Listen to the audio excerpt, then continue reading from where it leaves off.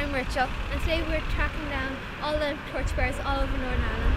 We've been everywhere from Newton Ards to Cumber, and now we're here in White Abbey, and we're going to find an Olympic torchbearer. Come on, Alicia, I think there's one over there. So, how are you nominated for carrying the Olympic torch? I was nominated by my sister, who's called Gemma. She nominated me through Coca-Cola, and I run a cross-community cheerleading club called the Valley Wildcats. So she nominated me from the work that I had. So how does it feel to be doing this type of thing? Unbelievable. I'm a wee bit overwhelmed at the number of people, but I'm really proud, and I hope I do everyone that I know proud, and all my cheerleaders. Is that very heavy? Do you want to hold it? It is heavy enough. Yeah. Isn't it? Oh, that feels so good. It's heavy enough. I didn't think it would be so heavy. How far do you have to run with this? About 300 metres, so not too far, hopefully.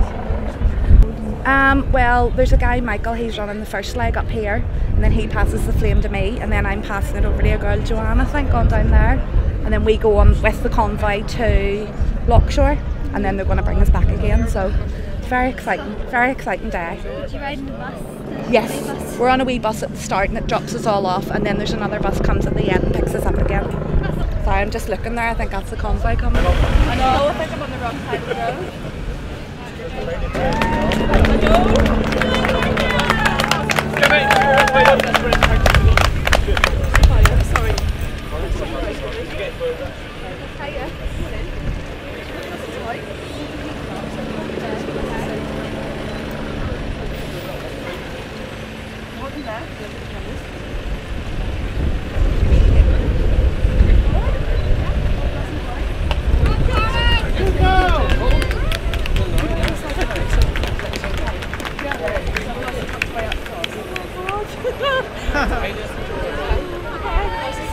I'll turn to cheer for you! That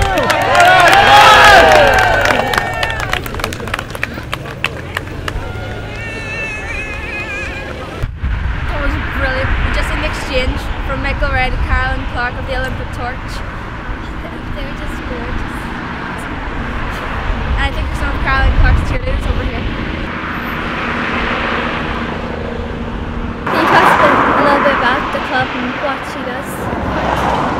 Carlin's been our coach for 5 years, and she's taken us all around Ireland and to Scotland to compete in cheerleading competitions.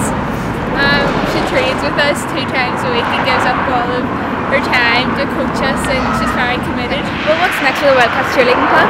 We've just come back from Scotcheer in Scotland, and we're in training now for the next Scotcheer in April next year. She's fired up! She's